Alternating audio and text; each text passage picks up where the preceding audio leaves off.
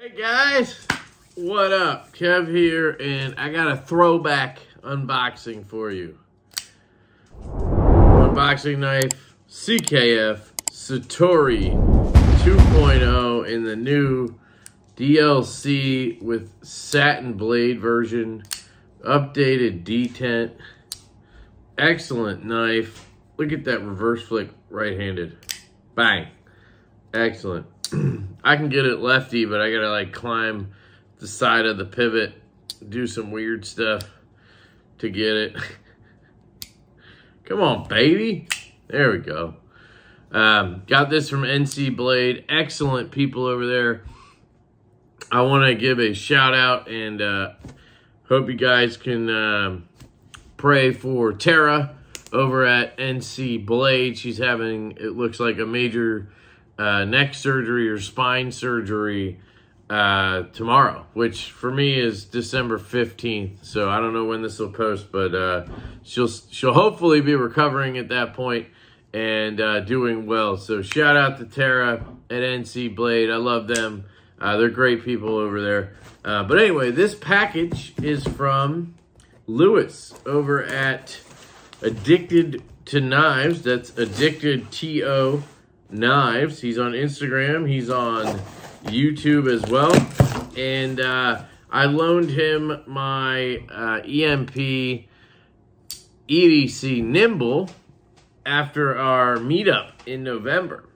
And he is sending that back. And I believe he put in one of his knives. Got the kid's monitor here. Yeah, this really is a throwback, guys. I don't know if you remember these unboxings from like really early this year, I think it was. Or maybe even last year. I used to do them down here in my dining room, you know, like this with shitty lighting and all types of stuff. And that's what we're doing for you here.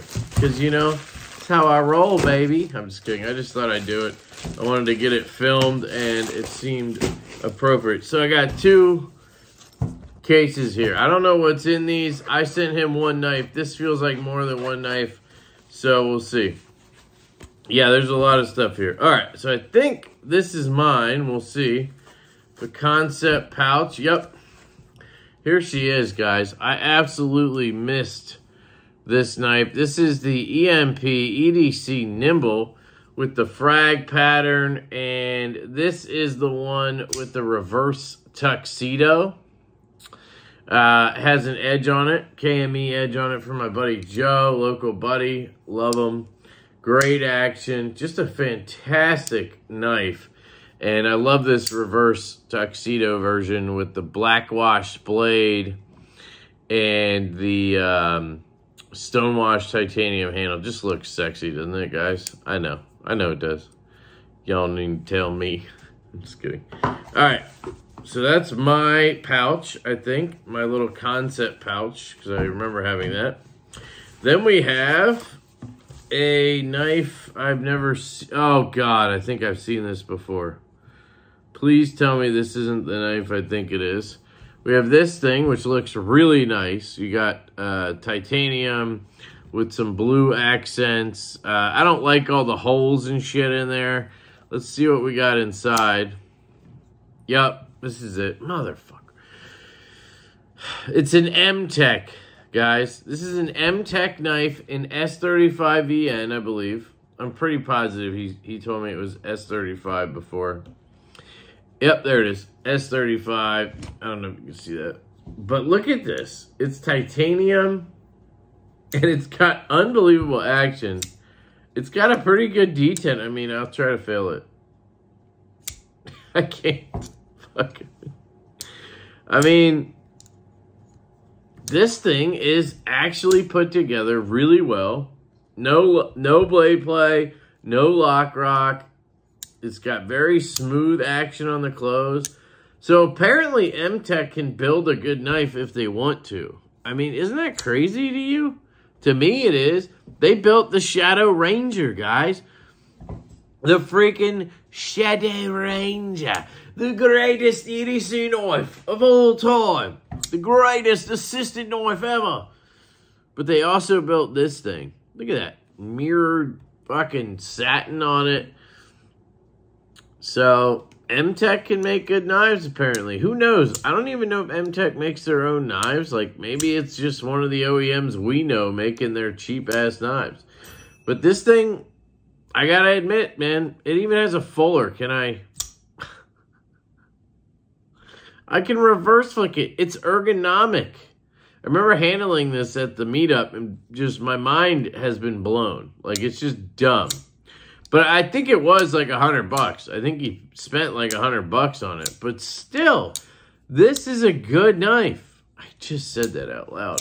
I mean, as long as we can corroborate it being real S35 and heat treated well, I mean, this is a good knife. It's got a good detent.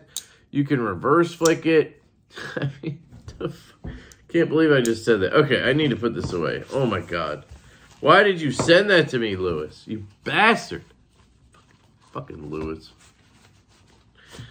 Wearing my Knife Life shirt. Blade HQ, baby. Shout out to Blade HQ, too. It's another retailer. I really like one guy over there named Dallas. He's a really cool guy. I've been chatting with him on Instagram a little bit. Awesome dude. Awesome dude. He helped us, along with Kurt, helped get some prizes in for Knives Live 2021. Shout out to those guys for that. That's awesome. So, we also have a We Knives Fornix. I believe that's what this is. Never handled this one either. Pretty sure this is a Ferrum Forge design. Ooh, we got a weak detent. That's okay. It does have some Gavco vibes, and you'll know why that's pertinent in a second. But I'm pretty sure this is a Ferrum Forge design. I can't be certain. It could be a Gavco, I guess. Let's try to reverse flick it. Weak detent my hand. I'm just kidding. You put pressure down on the lock bar as a lefty, and it kind of strengthens the detent, and you end up with a stronger detent. That's how the nimble is as well. I put a little pressure down. Whoa. It fires out of there compared to right-handed. It's a little weaker, you know what I mean? So it's excellent. I love that. Being left-handed sometimes is a benefit. I went a little high there. Ergos are pretty good. I mean, I feel that clip a little bit. That's left-handed. Let's feel it right-handed. Oh, it's reversible. Nice. So I'm surprised this is a Ferrum Forge because they don't usually like reversible clips for some odd reason. It feels pretty good in hand. It's a nice size knife. I mean, we're talking, what, 3.5 inches probably on that blade. I mean, oh, lefty issues again. 3.1 on the nimble, and you got a good chunk more. Yeah, I'd say 3.5. The other knife I have, or the knife I have on me today, was the unboxing knife, Satori 2.0. Yeah, I think the Satori's like 3.3, and it's even bigger than that. I also have, I got a lot of black and titanium knives on me today. The Asher Nomad in titanium and M390, guys. Budget knife of the year for me. This might be one of the best knives I've ever handled. I don't care the price point. It's only 96 bucks. This thing is fucking incredible. This is a game-changing knife. Sorry.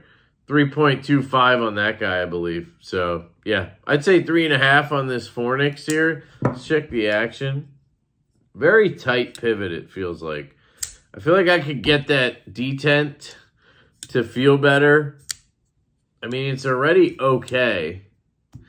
But I could probably make it better just by tuning that pivot. I mean, it is super tight. I'm not going to mess with it. It's not my knife. But, I mean, you think skiff bearings or something and blah, blah, blah. You could probably tune this up. Very interesting looking knife. I never was interested in this because I just thought it was ugly. But I got to say, the ergos feel fantastic. You get a little poon spoon right here. Ride the lightning, baby. But, yeah, look at that. Little poon. That's kind of what makes me not like it, which is funny because if you look at my designs, I like to draw the little poon notch in there sometimes, so it's funny that I don't like this, but I think I just don't like how far forward it is. It has that flipper tab that we've seen before, kind of like the Wee Sear, and I believe the Stinger has it as well. And the what's that fucking knife? The Sakshi has it. Yeah, I really like this. It's got a good detent. I mean, it does. It just isn't really dropped shut. So, like, I think the detent is solid. I think just it's a little bit tight in the pivot. One little turn and it would probably be really good on this. I'll talk to Lewis about that. I don't like the lock bar all that much. There's not that much access to it. You can see that? You just have that chamfer there. There's no real cutout. So you kind of got to go in with the corner, and then you got to get it to pass. But this is a cool knife. I'm actually glad he sent this to me because I never would have handled it otherwise, I think. And that choil feels really good. Definitely some Ferrum Forge vibes here if it is one of their designs. I believe it is, though. Deep carry clip that is reversible. Pretty cool. Last but absolutely not least, look at this. We got just plain titanium and like black stuff going on here. I mean, look. Just all of it. It's crazy. Anyway, last but not least, the Gavco Nurse. This is the drop version of it. So this is a We-Made knife.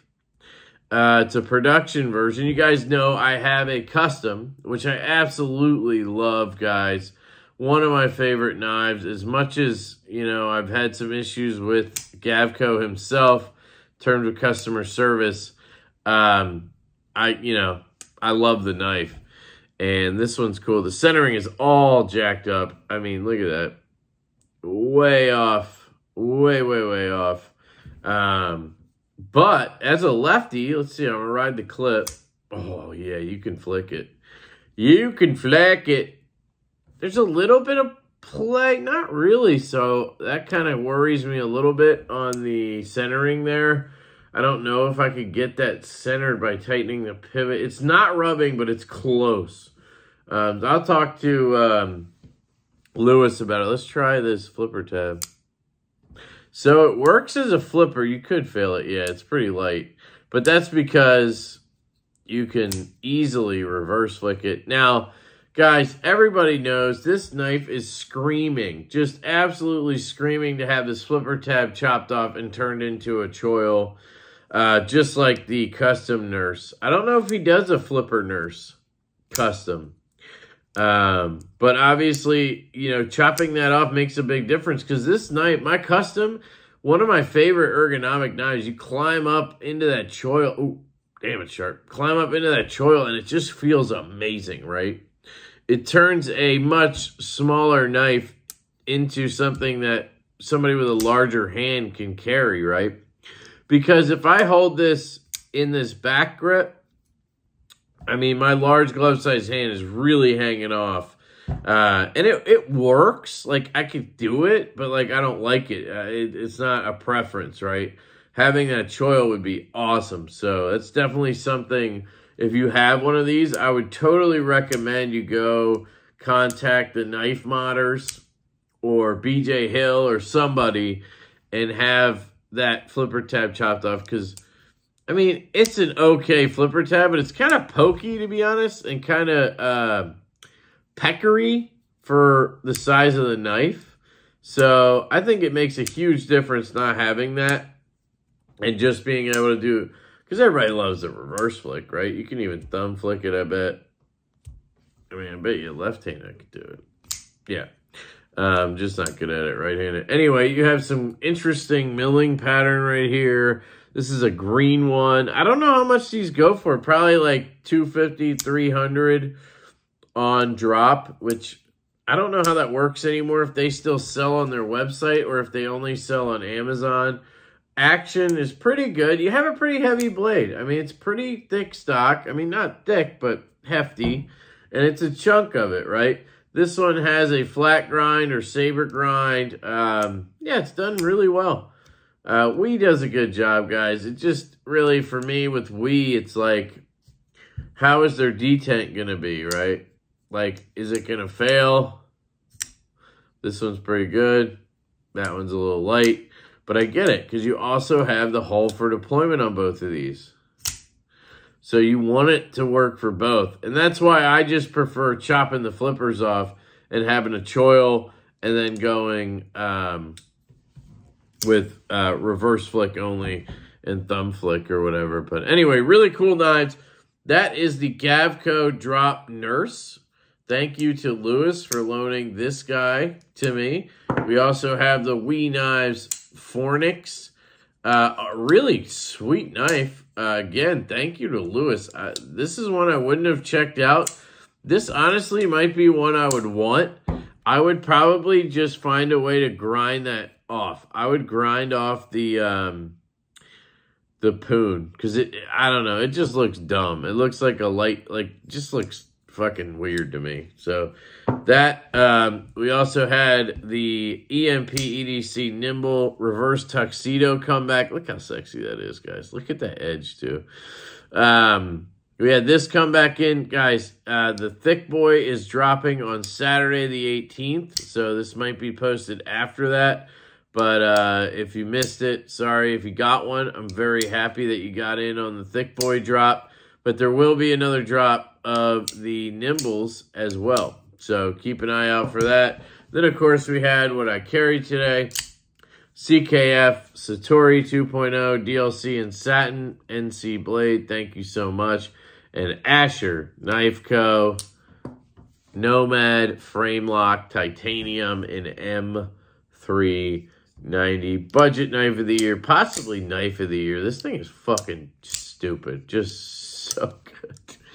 That's it, guys. I love you all. Thanks for the throwback video, or thanks for watching the throwback video. Subscribe to the channel if you haven't. Hit that notification bell. There's a join button down there. See my flabby fucking muscles. Join button down there for memberships, Patreon, all that stuff is in the description.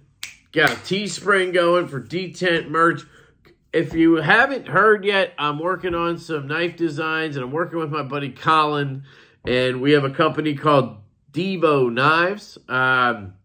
Go check out our Instagram, Devo, D-I-V-O _ Knives on Instagram. We're working on the website right now as well, but check that out. We got a couple cool projects moving right now. Anyway, I love you guys. Absolutely love you. Happy holidays to everybody. Have a fantastic day, and I will catch you later.